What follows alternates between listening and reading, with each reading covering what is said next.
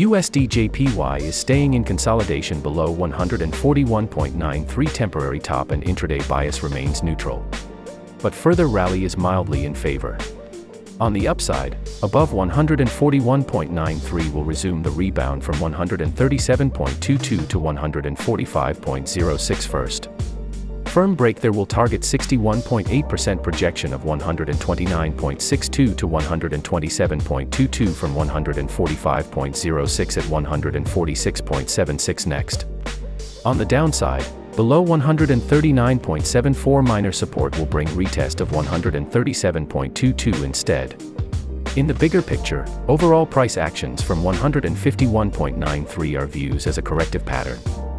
Current development suggests that the second leg that rise from 127.20 might not be over yet.